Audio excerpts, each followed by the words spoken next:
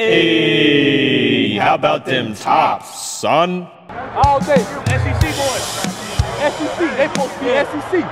Jersey all day, baby. You're listening to the Red Out Podcast.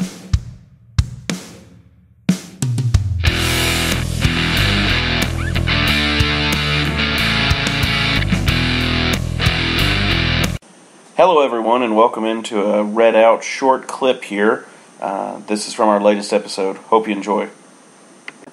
We're a week out, less than a week out from Christmas, and we're going to rank our favorite and least favorite Christmas gifts we've gotten. Yeah, because Devin had a sad childhood, so he just remembers the bad stuff. Yes. I'm a pessimist, I can't help it. Yeah. See, right. So Devin's an optimist when it comes to sports, but a pessimist in the rest of life. Yep. I'm a realist in the rest of life, so I'm not disappointed. There you go. You just got to think of things realistically, and then you will never be disappointed. All right, Jerry, what are your favorite Christmas gifts? All right, so I tried to think of what my favorite gift was as a little kid, because that's when Christmas is so special and pure, is when you're a child and Santa comes and you wake up at 4 o'clock in the morning on Christmas Day. By the way, Santa's real. My present is there. It's exactly what I wanted. That's so cool. If there are any kids listening, Santa's real. Don't let anybody tell you any different. Exactly. I still believe in Santa Claus. Me too. And it's required at my house and not my house specifically, but at my parents' house, that if you don't believe in Santa Claus, you don't get presents for Christmas. That's right, because he only brings you presents if you believe in them. That's exactly. how that works. Isn't that right, Jared? Yeah, it's true. Very true. But say number three for me was this toy aircraft carrier I got. I can't remember how old I was, but it was pretty big. It was at least 3 or 4 feet long, and it floated and everything. And I got these toy planes to put on top of it, and I would go to my uncle's pool in the summer and take it with me, and it'd be an actual aircraft carrier thing. It was really cool. I really liked it a lot. It's one of my favorite things. That is super cool. And number 2, I would have to say my first real electric guitar, which was really nice. It was a Paul Reed Smith guitar, for those of you musicians out there that know what that means. I got that my freshman year of high school. That was really nice. But my number 1 would have to be, sentimentally, the first guitar that I ever got when I was 9 at Christmas time. It was just because I liked Brad Paisley a lot. I heard him on the radio. Belmont grads, by the way, watching that game right now.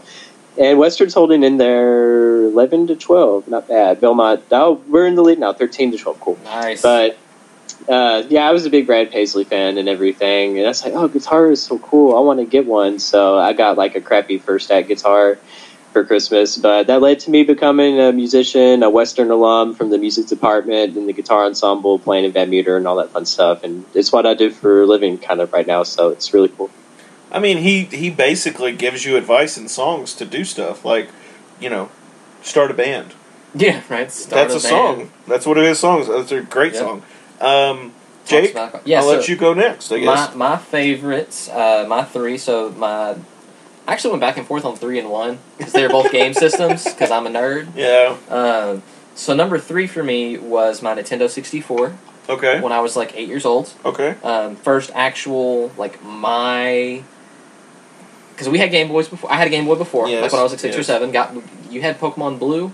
Yeah. And I had Red. Yeah. I remember that. There's a reason I got Red, because you said you had Blue. Neither of us had the link cable to trade crap. We did not, no.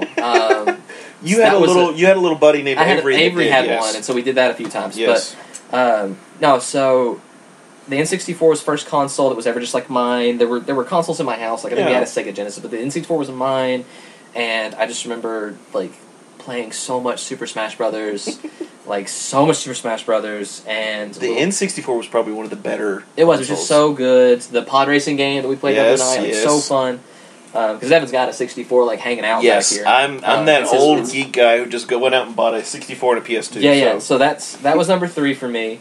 Number 2 was from when I was pretty small, maybe 6. This was a big cool present.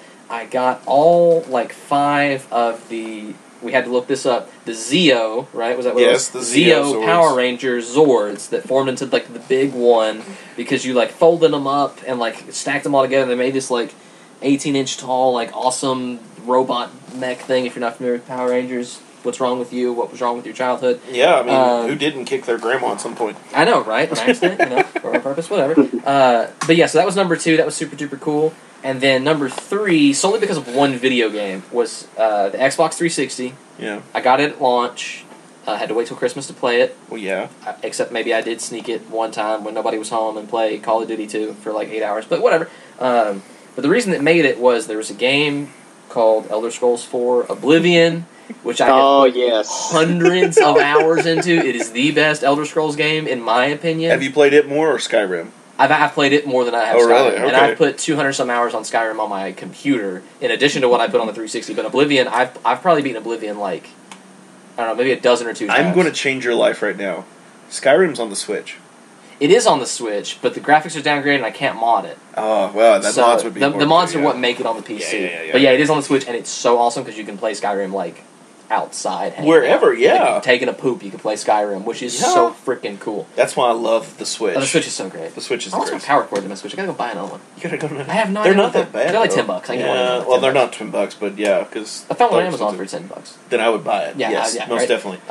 But yeah, that was mine. It's solely because of. I mean, that was the console I put the most. Like, I still play on my Xbox 360. Yeah. Like, I still play Madden, not Yeah. Madden, NCAA 14. Yeah. With the tops and the SEC. Okay, so I wasn't specifically, about, game systems or anything. I think my first system I got for Christmas was a PS1. Yeah, because you always had the PlayStation. Yeah, and the frustrating thing for me, which I can't really say anything because it's my dad's fault, when I was a kid, he bought it from somebody that he worked with, got it for me for Christmas. I had a bunch of games with it, loved the game system, but he would watch my little brother downstairs in the basement at night, and my little brother would take the games out of the folder, of course he doesn't remember this, put them in it, not like it's supposed to be, and then slam it down, and broke so many of my games, and I was so frustrated. Yeah. He's little bitty. Yeah, but he was, and you can't be mad about that, because he was little and he didn't know any better. And it was my dad's fault, because he let him do it. Yeah, he's watching. He's watching him, yeah, right. He's watching, like, Lone Wolf McQuaid for the 20th time. But he loves that movie. It's a great movie. It is a great movie. But my favorite I'll go favorite system is probably either the PS2 or the 360 that I got for Christmas. Both of them are great consoles, and you can literally just put hours into them. PS2 up until like the last they just stopped making like games for the PS2. By the way, like 3 years ago. They were making a little longer than that. They stopped making for the PS3 a few years back. You can look it up if you want to. Yeah, I just remember I saw it on a YouTube video the other day where they were talking about how the PS2 was like arguably the best system ever. Yeah, like listing off the reasons why. It was amazing in its heyday, though. That was where it was at. Oh my gosh! Well, they kept like releasing like new stuff on it, even when the new stuff was coming out on like the PS3. Oh, yeah. They'd release like a PS2 version still because so many people had them. Yeah, especially like. We always think about like the US game market, but the Japanese game market is super duper heavy on Sony and Nintendo. Xbox doesn't really have a huge following over there, and legit like, Jared, did you just fart? No, that was my phone. Sorry. There are so many fart jokes you could do. Sure, it was your phone. I have my phone propped up and I'm watching the Belmont game. Please forgive me. I will say, have to say this is that Belmont has taken a 3 on 4 of their last 5 possessions and have made 4 of their last 5. So, that's so depressing. So what's the score now? It's 26-19. I think it just went to commercial break. Of course. That would probably be my favorite system. I mean, I'm not going to rank them because different people have bought them, and I don't want to make anybody mad of my family members that listen. Probably number 2, earliest childhood toy that I remember is I got a train for Christmas right before my dad got deployed to the Desert Storm. And that's probably like the earliest one I remember, and I played with that thing for years. And you lose the tracks first off; those things disappear. They are gone. And I remember for years I had just like a caboose, and I don't even know where the rest of them are probably. And I would just be playing with those. I remember that thing. I remember the red caboose thing. Oh my gosh! Yeah. Probably one of my favorite ones that was just it shouldn't have been. It was just some toy that my parents picked up for some reason. I don't even know why. Back in the mid-90s, I want to say, mid to late 90s, before it ever became a movie, there was an Alien vs. Predator toy line.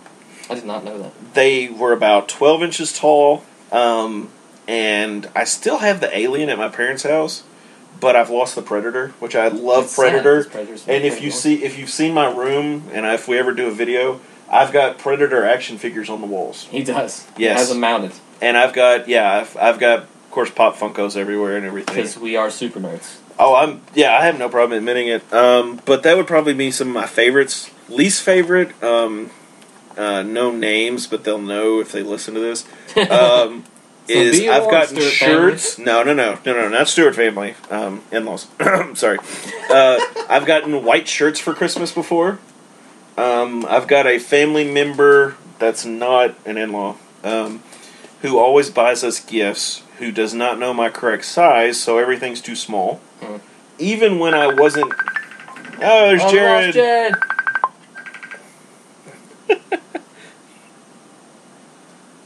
I think. Do we have Here we Jared? go, Jared. It died on me. I don't know what happened. It's all that phone buzzing. That's what it was. The vibrator set too hard. Yep. So the what I was saying was some of my least favorite white shirts for work, which I mean I need them, but it sucks to get those for Christmas. Shirts that don't fit. Shirts that don't fit, and probably least favorite would be like something that I actually need that I don't want. Jared, how do you feel about socks for Christmas? It depends if you actually have a need for them. If they just give them to you because, Like then good it's socks. obviously pretty bad. But I mean, I had this discussion with my EVP today about how good. Least favorite gift for me is cologne. Because that's got a double standard. Well, it's either the cologne you don't use, or they think you stink. That's my thought every time I get cologne. It's like if somebody gets you a treadmill, you're like, oh, you see I'm fat. And you work out. Like, don't get your wife a gym membership. Oh no, That's the worst. My wife and I had the Wii. We loved our Wii when we played for years. Just saying, your wife loved your Wii. The game system, yes, the Nintendo Wii. She does like my Wii, but so. One year, the same person bought us both the Wii Fits. And I just kind of was like, what are you saying? That's what I wanted to say. And I didn't say anything at the time, but later on I said something to them. And they were like, oh my god, we didn't even look. We went in the game store and they were like, okay, that says Wii, get it. And they didn't even pay attention that they were the same thing. And I was like, oh my gosh. That's great. I took it to GameStop and got like $1.50. You know, that's how it goes. Yeah, right. Nightmare. All right, well, Jared, do you have anything else before we let you go to stream the Belmont game? I mean, Belmont is shooting over 50% from deep right now. There's about 5 minutes left in the first half. We're down by 8, which is a lot better than I thought it would be, but we'll see what happens. Either we're going to come back on here and we'll be happy with the way things kind of turned out, but I don't know. We shall see. We will be taking a hiatus for 2 weeks, guys, because of iTunes. Just so you all know, there's a lot of technicality. Season, yeah, well, excuse me.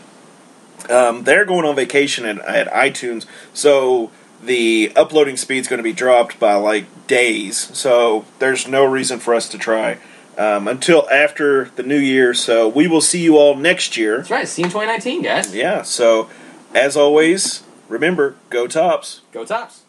Go Tops.